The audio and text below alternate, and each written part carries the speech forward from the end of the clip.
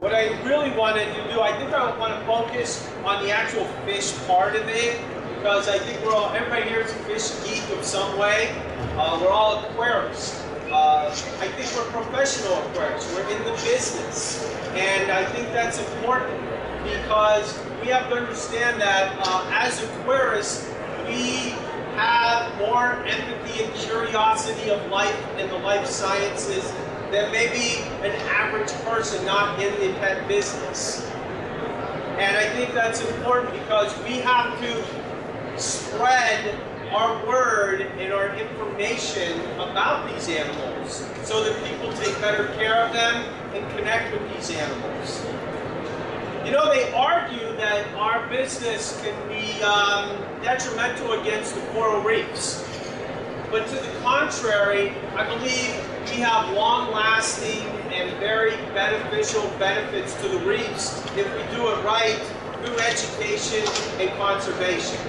So what we learned today is really just going to be an abbreviation of different groupings of fish that I put together on the general care of how you might want to maintain them in your shop or in your facility. They aren't necessarily the same care that your customers would do at home. Make sense? That's really where I'm going with this, and I kind of try to think of a methodical way of putting these fish together in groups.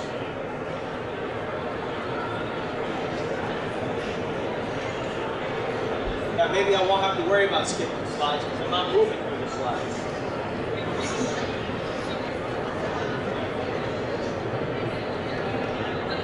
Just to remind you that I will be talking about marine fish exotics, not coral. We're not going to really discuss coral today. And I was going to have a little blurb on some of the things that reef people want.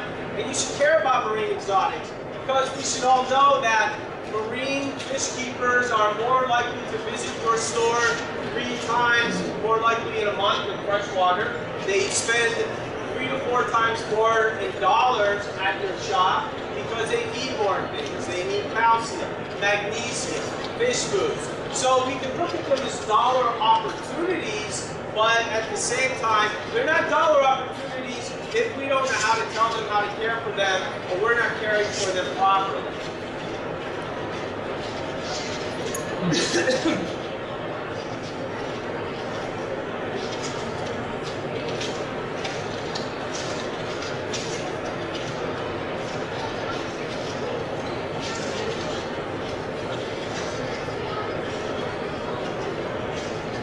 Who's retail here?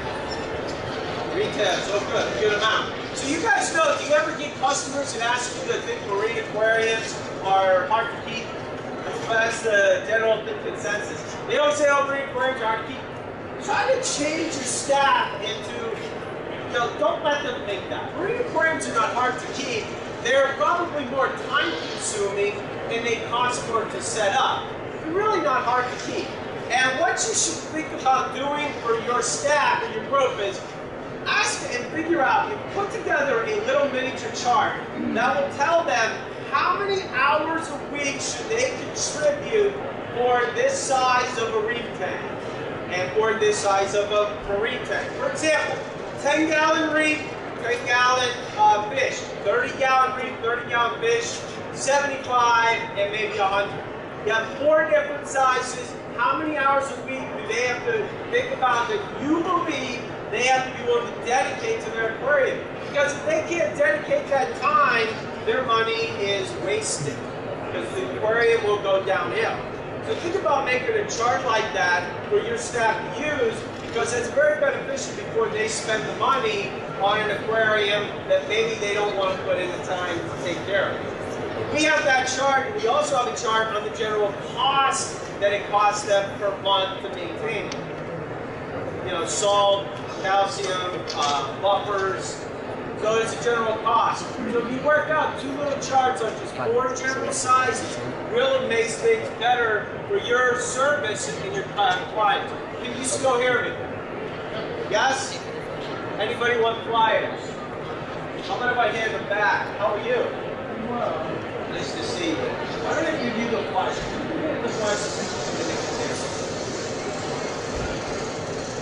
I just talked about marine aquariums are sustainable and can be good for marine ecosystem. Think about this.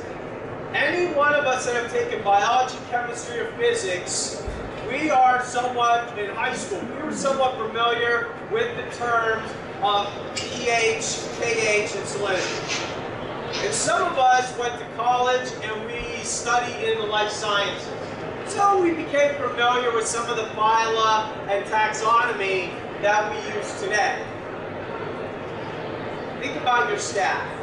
How much more relevant and meaningful is it now with their care of these organisms?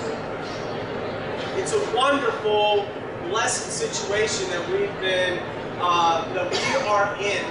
And it's something you want your staff to understand that. But again, that you want to teach your staff to brand our industry and that you have to connect with the fish and their environment.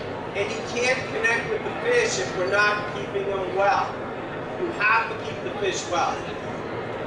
Nobody wants to see dead fish. Not just from the money aspect, it's very stressful. And we've dealt with those customers, haven't we? We've all dealt with them. It goes beyond money. And you're dealing with them, and the one thing I've always learned is I always twist it out of the money aspect and think about these organisms that might be perishing, and then try to get them on a straight path.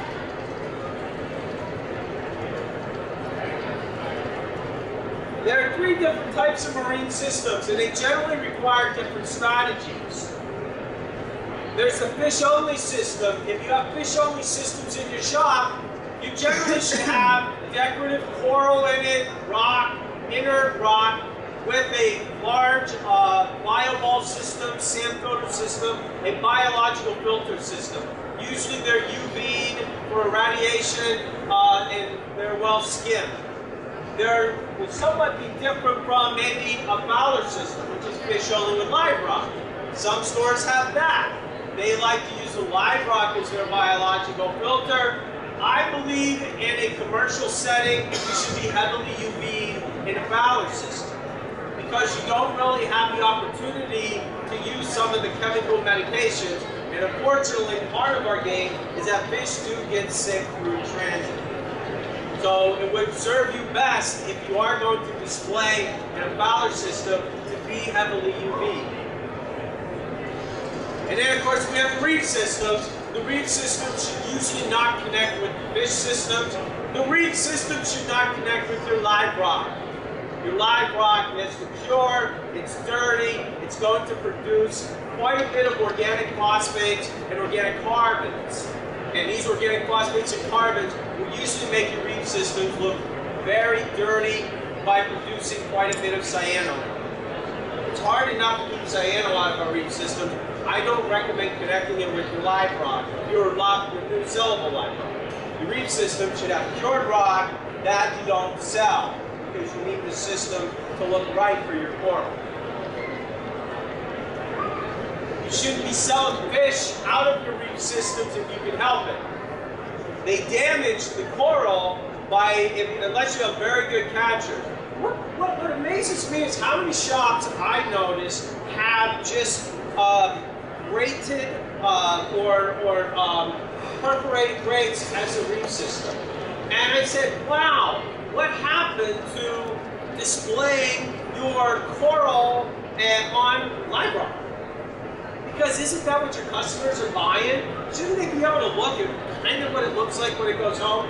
We all have frag systems where we got the frags and the grates. I have it too. But you should also have another system that shows people what mother colonies look like where it's on live rock. You should definitely do that. I noticed a lot of shops that don't do that anymore. Where's the inspiration? I don't get it. You can't inspire people to want to go home and do that. So I'm going to break these down. The first set of group I want to talk about are simple nano. These are the easy fish. These are fish that you can generally use for starter fish with people, small tanks. You can keep these in, people like to use the Mars system. They aren't usually heavily skimmed. They're not heavily UV or UV at all, and these are fish that are less likely to be compromised in those kind of settings. The real hardy ones, easy to feed. You can raise these or keep these fish on a good dry food diet, something that has all 23 amino acids balanced properly.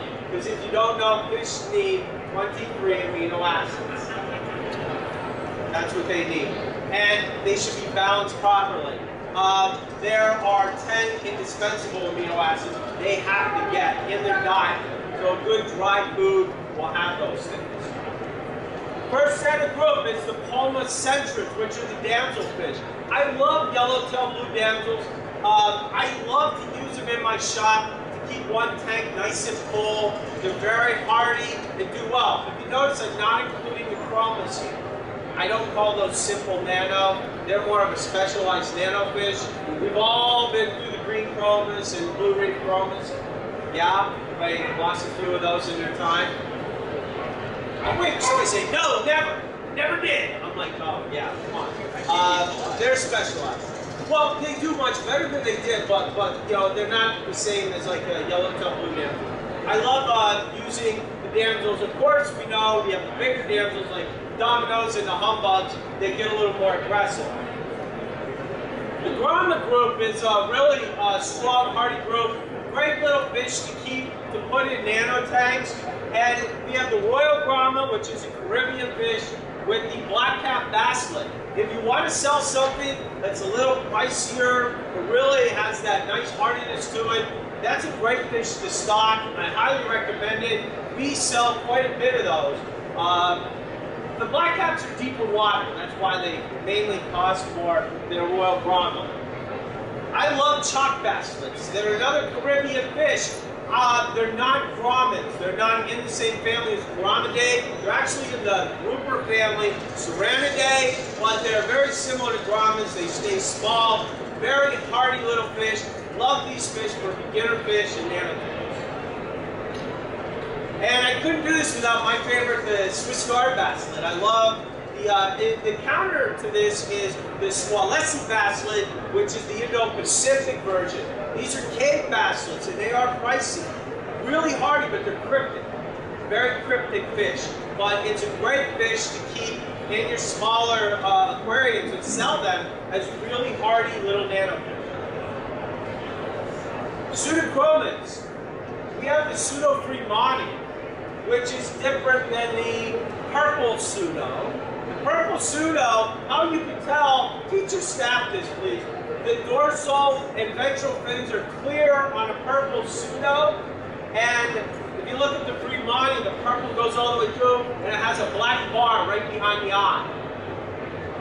Anybody ever see a pseudo Fremani raised? Are they gorgeous or what? And they stay purple, straight, and they're aquaculture now. Why do we want to sell sustainable aquaculture fish? We all should. Purple pseudos are not aquaculture. Has anybody seen one of these things when somebody keeps them? You ever got one of these back? They're pink and they're hunched. It really changed. I mean, the whole fish turns pinkish, and if you ever notice, they always have a bent back to them. It's such a better bargain to sell them the aquaculture Fremanis or any of the Red Sea pseudos. The Pseudodetoides is another aquaculture pseudo. Pseudospringeri, Pseudo-elongatus. These are all being aquacultured now, and these are all originally Red Sea fish that are now coming out of wherever, Florida or Tennessee or anywhere where aquaculture. Recommend them. Not a pseudo, but marine bettas. Marine bettas are very hardy, strong fish. I knew customers that would give a year guarantee on them. Really strong fish. You just got to be careful. Don't keep these with tangs and your marine angels. Then it kind of looks like a crown-tail marine betta. We've done that many a time. So you got to make sure they're very docile fish. I like the blennies, but more like the not the fork-tail blennies, but the little tiny blennies, like a teardrop blenny is a really good, strong, simple nanofish. Of course, you should know that we are doing Bangai and Kundarai carpets now. These are aquaculture. They do really well. They can breed with people. Very hard, strong, simple nanofish. And the dark gobies. The only thing I can say about dark gobies, microdesmidae, is that they jump. So you do have to make sure that you warn your clients on the fact that they do jump. I like it for small nanotanks, but the small nanotank has to be covered well. If it's not covered well, they tend to be on the floor. There's 3 types of firefish: the purple, the red, and the Husbandry, which is the Husbandry is the one that's very pricey. Anybody ever have these? Yeah, they're pricier, but they're really sharp little fish that you can make a higher margin on, but a really strong, hardy nanofish. Cardinals, like pajama cardinals. You guys use pajamas to fill the tanks? These simple nanofish are the ones you should use to keep your tanks full, because they don't take as much work. And your clients come in and see filled tanks. These are the easy ones. The forgotten Plectrantheus, right? You think it's a hawk. Some people call Plectrantheus hawkfish. It's not a hawk. It's actually a perchlet. It's in the Anthias family, or the grouper family. These are awesome little nanoreef fish. They don't jump. They get along with each other. You can keep them together. Feed them a little bit of mysis shrimp or some spirulina brine, or if you like copepods or any of these Arctic pods, and watch these babies just brighten up. Bright red colors, and they're real docile low-key fish. We push Plectrantheus a lot. To show you, I got really amped up about this really expensive Plectrantheus, and I just had to get it. The reason why I bought it was because we had so much success for the little ones that I decided I'm going for the big one here. And I bought that one about a month or 2 ago. That's a new slide I threw in there. That's a $1,500 fish retail. That one's $1,500. We still have it. I haven't sold it yet. 2 months from now, you can call me up and I'll be crying. Oh, it died! It died! Yes, sir. Pixie hawk and the geometric hawk, the same fish? Pixie hawk, no, sometimes they're calling this the geometric hawk. Yeah. Be careful, because that's not a hawk. Right. That's not a hawk. Now, what I was going to show you here, because you're just talking about it, I wanted to point out that, if you notice, here's some hawkfish. The pixie hawk is a hawkfish. Ceratidae, different family. Hawkfish, if you notice, I didn't put in a simple nano group, because I really don't think they're really equipped to be in nano tanks. I think they should be in something like 55s or larger. So, but the Plectrantheus definitely can go in the nano tank. They don't get as large. The best hawks I like for the reefs, if I'm going to do them, are the long nose or the flame hawk, but I do like falco hawk or the pixie hawks as well.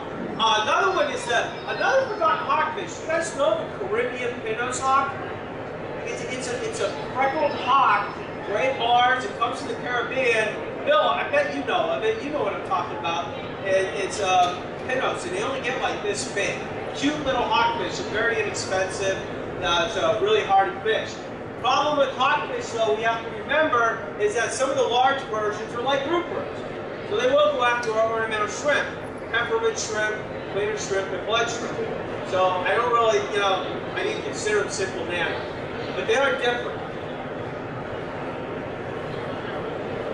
I love selling clownfish. I love selling the wild clowns. I know the big rage is on all these special clowns and the designer clowns, as they call them. But I'm a fan, so in our shop, you'll see probably more different versions of wild-type clowns, most aquaculture. That's a Latezinatus, that's a McCulloch, Clarkies. Hey, I'm curious, is this a cinnamon or a tomato? Anybody know? Go ahead, what? Yeah, that's what everybody thinks. It's not. It's a tomato. You know how you know the difference between tomato and cinnamon? Don't look for the black bar. Look at the pectoral fins, pelvic fin. If it's a solid orange pelvic fin, it's Pronatus, which is a tomato. If it's black, it's a Melanophis, which is cinnamon. But teach your staff. That's a cool little fact to teach your staff. But even tomatoes will get that big black on the back. So that actually is a tomato plant right there. But either way, they're great clownfish. Do you guys intermingle the clownfish to keep them separate, I hope? Do you recommend your clients that they buy one species per tank? You should. If you don't, I'm not a fan of trying to mix maroons with cinnamons or maroons with oscillaires. I don't even mix perch with oscillaires. So we keep, you stick to a clown species, keep them separate. Maybe in an enormous tank situation, you got a little leeway there, but I think it's wise to keep them separate.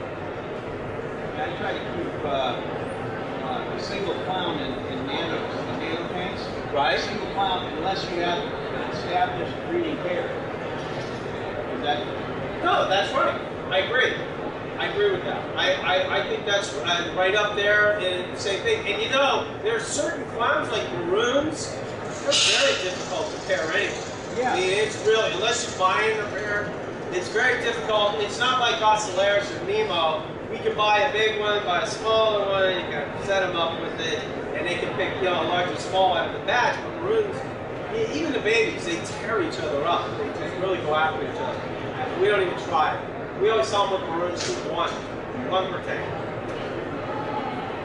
Let's move on to specialized animals. Now, what these fish are like, these are smaller fish, but these fish don't live as easily as the last group. They usually need specialized diets. I think the biggest thing with specialized nano is they transport, and they are generally weakened through transportation. So you have the same attitude like the green chromas here, where you can buy, and your customers will buy 6 green chromas because they want a schooling batch, and they lose them. And they come in and they're, oh, what am I doing wrong? What am I doing wrong? And we're like, oh, I don't know if you're doing anything wrong. You know, these fish just go through a tremendous amount of stress through transit, and for some reason, we haven't tended to get through that. But we will soon. I'm going to show you something in a minute that's going to show you, I'll tell you a story about a fish that I remember, we killed them all. And now if you kill them, you'll look down upon. I'll show you what it is in a minute. So we'll get by that. Watch me go, because I flip-flopped on this one. I almost put this one in the simple nano, but I was like, I got enough slides in the simple nano. So I put it in specialized nano. I actually like watching gobies a lot with deep sand beds, because they actually will put a hole in there. We can pair them with pistol shrimp. You guys into the pistol shrimp? Watch me goby thing? You gotta be into that. Because that's the new rage. You gotta have some pistol shrimp and watch them pair together. They'll make nice little burrows. I like it way better than sleepers, because sleepers are sand sifters. We should all know that it's a struggle to keep those things over a year, right? You guys, anybody disagree with me? Gold-headed sleepers, orange diamonds. I would much rather see my clients buy little watchman gobies. We sell a little variety of cheap ones. That one's actually a more expensive one for Dracula, but we do sell cheap ones as well. Oh, Pistodactyls are your jawfish. Loose body jaw, really hardy fish. It's expensive, it's real hardy.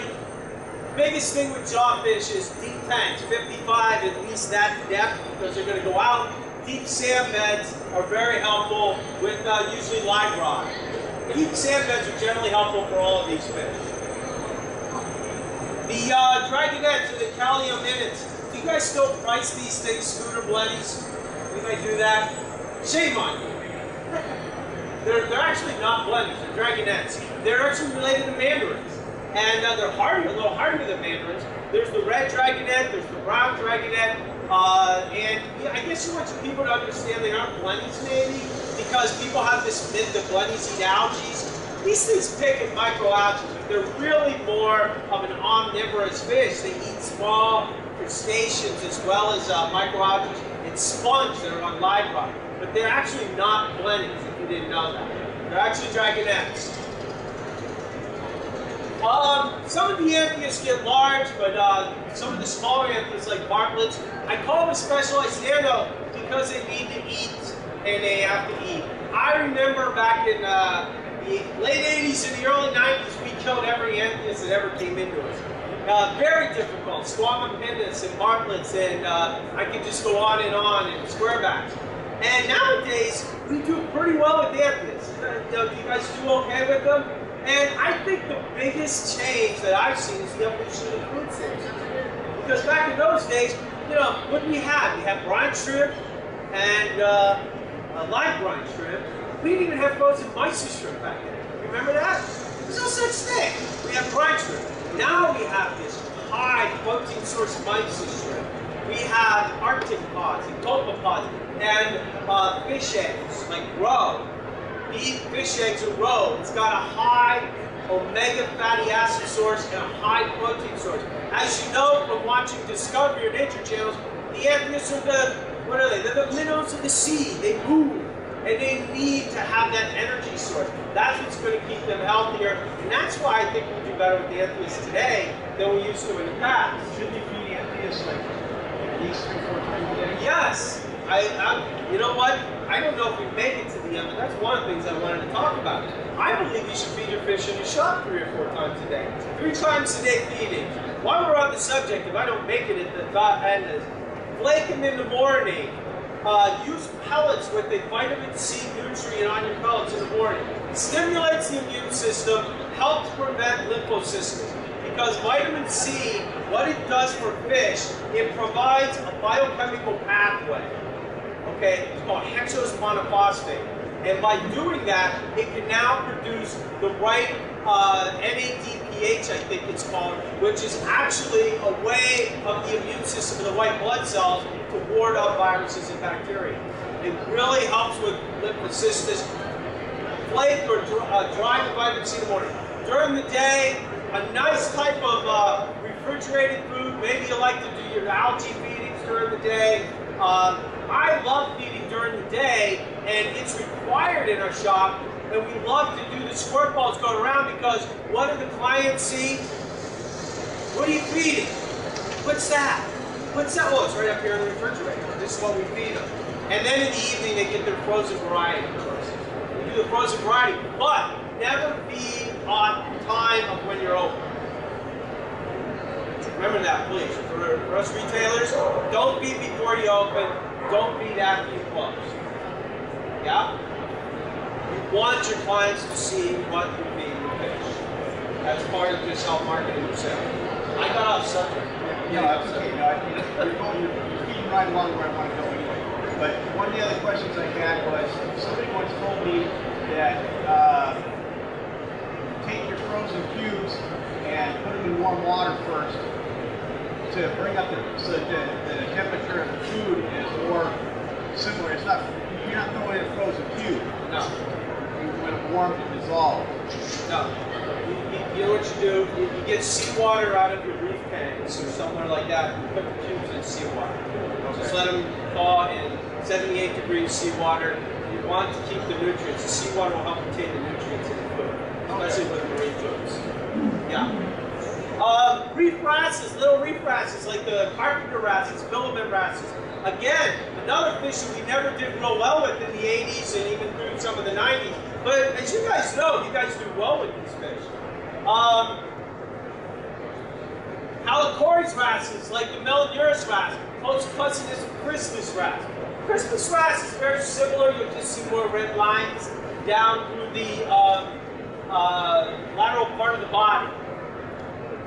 Now, wrasse is difficult as a macroperignodon of the leopard wrasses. I remember when these were impossible, not really impossible anymore. Somebody once told me very recently, live blackworm seems to really be helpful. There's something in the blackworms that tends to keep their gut microbes in check that they do better.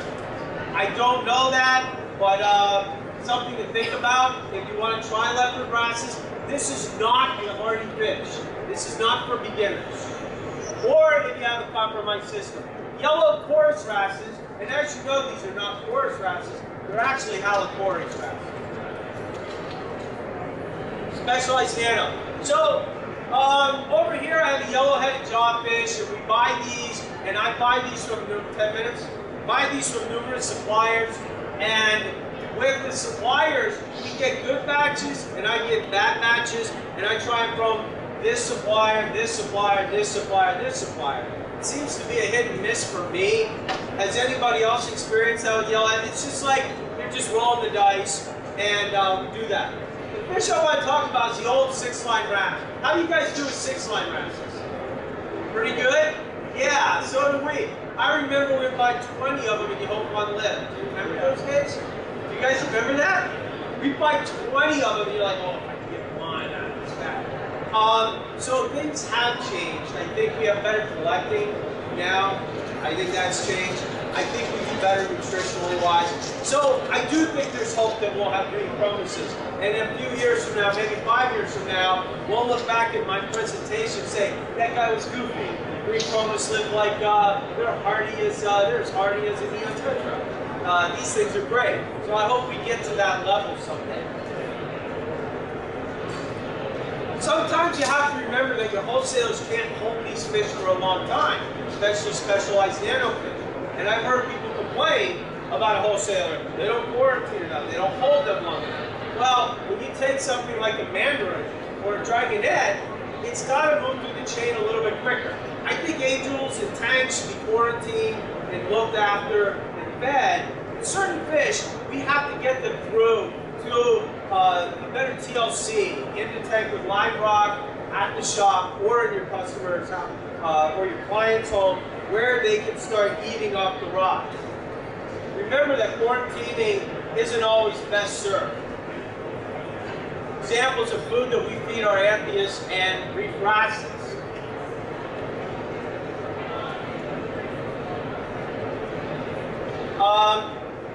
I got 5 minutes, so I'm probably going to move through the powerful exotics really quick. Powerful exotics are your larger fish. These are not reef fish. They're easier to keep. They're less compromised in your smaller systems. There are always ones that you sell to the fish customer with the big tank. Maybe they aren't UV or they are skim. And those are the triggers. The large wrasses, the large hogs. Keep in mind that we do have reef-safe hogs, like the Terra Labor's hog, and we have the Bimac hog. Great little hogs that are hardy. They can go in little reef tanks.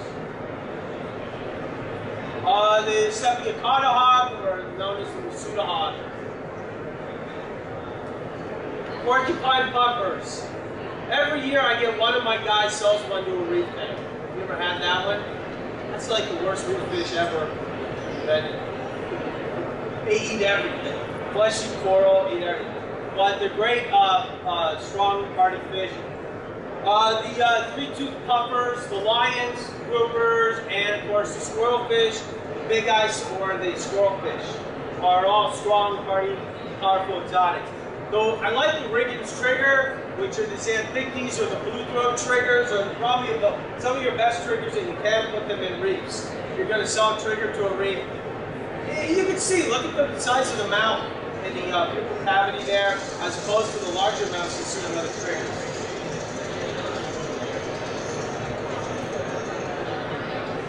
Most of these powerful exotics, like the eels and the Erathon puffers, they need to be in big tanks, 75, 90s, 125-gallon tanks. When you display them in your shop, I've seen shops that display these fish where they'll have a 6-inch Niger trigger in like a Mars cube, and I don't know, I'm not sure I like that. I'm not a fan of those. I really hope that if you're displaying these bigger fish, you have a larger tank to display them in, and you have the space for them. I know that's why we have a variety of tank sizes in our system to display the fish properly. This is lateral line disorder, which happens often on large fish. Lateral line disorder happens when the systems are dirty. They're lack of vacuuming, they don't clean the gravel bed often, they're under UV, they're under water change. I've read a lot of material on LLD, and LLD is a mystery to a lot of us. But if you ever notice, when you read through all this stuff, I've heard of carbon, the carbon pore gets inside of the pores, affects the pores. And that's a bacterial infection that is actually affecting the epithelial cells of the fish. But when you really boil it down, it's really just an immune function, you know? And what it is you just got to do water changes, keep your systems clean, get the UV and skimming up. Tell your clients the same thing. You ever notice they happen in tanks where it's a 55, underfiltered, under UV? That's when you tend to see it on more tanks than not. And you see it in the systems. Anybody have a problem with that in their shop, LLD? Vitamin C or pellets every morning. We do it every morning. It's a great way to get rid of lymphocysts.